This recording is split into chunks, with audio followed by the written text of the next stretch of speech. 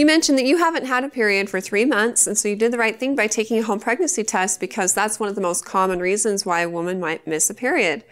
It sounds like you're a little bit confused about what the results are. You saw 2 lines, and in most cases, this means that you're pregnant. So I recommend taking another test, look at the box, and find out what a positive and negative test look like. And if it looks like a positive, then congratulations.